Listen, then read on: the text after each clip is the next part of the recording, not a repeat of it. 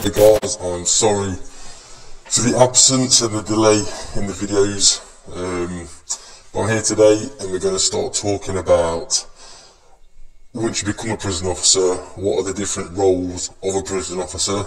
There'll be a series of mini videos. Each video will be a certain job that a prison officer does. It's just really, I know the videos about how to pass the assessments and all that kind of stuff, they are popular, but I feel like it'd be great to give you an insight of all the different type of jobs and job roles you can do as a prison officer. So this is Liam Oscar. Thanks for tuning in. Hope you enjoy.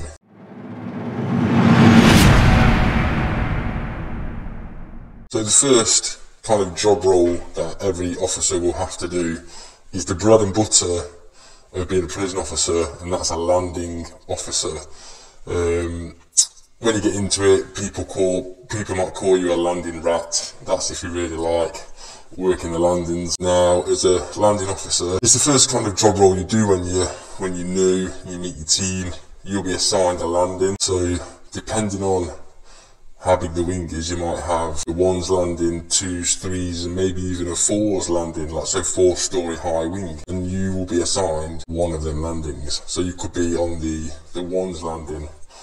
So what that entails is, on that ones landing, you're completely responsible for all of the prisoners on that landing. So what I mean by that is, in the mornings, this is dependent on what jail that you go to, what category jail it is. Some prisoners that go to education or go to work, you'll have a list of them prisoners.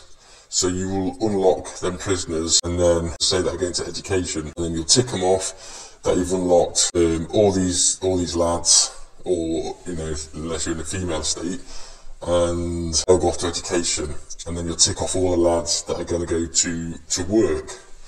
Then all the prisoners that are left at a certain time, you will then unlock them prisoners for them to have their kind of domestic period where they can have showers. Basically, they're going to be socialising with the other prisoners on that landing or on the wing. Well, that's kind of a rough idea how your day gets started as a landing officer, and then you're basically then responsible for that landing in terms of any queries the prisoners might have.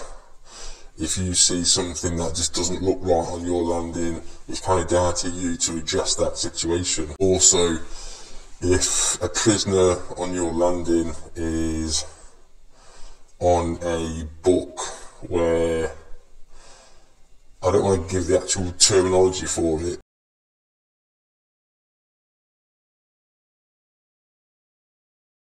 prisoner is feeling low in mood and they self-harm a lot, or you're worried about them, you can put them on a book, and this book is just about the welfare. And if you've got a prisoner on your landing that's on one of these books, it's down to you to fill this book out. And that's basically saying that prisoner might be on, I don't know, say 1 observation an hour. So every hour you have to observe that prisoner, see what he's doing, and write in the book the time that you saw that prisoner. So that's another responsibility you might have. And any prisoners that are behind their door, if they press their bell for attention, it's down to you to go and answer that bell. Now, a lot of wings work as teams, so other officers might answer that bell for you, but ultimately that request is your responsibility. A few of the bits that you do after they've collected their lunch and after they've collected their tea, you will lock all the prisoners away, and then you have to go round and count that landing to make sure you've got the right number of prisoners. Now, once you've done this, say you might have 44 prisoners on your landing, and you cross-check that with a board in the office that should have the same amount of prisoners, and then that gets cross-checked on the computer system so everything matches up. If you've not counted the right amount of prisoners, then it's your responsibility to find out where that prisoner is. Hopefully, he's not escaped. Another role or responsibility of a landing officer is AFCs. Or responsibility of a landing officer is AFCs. That means accommodation fabric check. So basically, at a certain point in the day, you'll go in each cell on your landing, and then you will just have a look around the cell, make sure there's no damages, nothing's broken, Nothing that might cause harm to the prisoner, like any sharp screws sticking out, any broken glass. You need to see if the taps in the toilets are working, that kind of thing.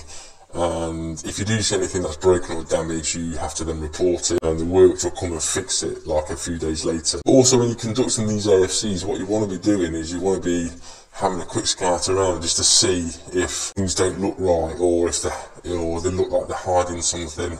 Like a lot of prisoners brew alcohol, which is not allowed in jails. So you're not doing a cell search, but you are having a bit of a scat round just to see if you can see something that just doesn't look right.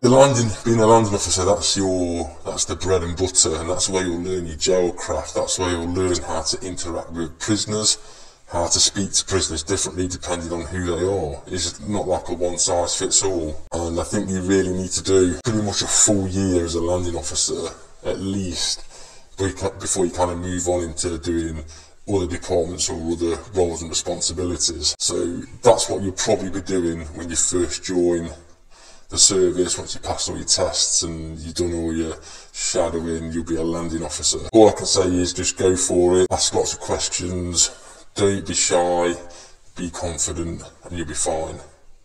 I hope you enjoyed this little mini video. Next week's video is all about being a co-ord, where you coordinate all the movements on that wing where different prisoners are.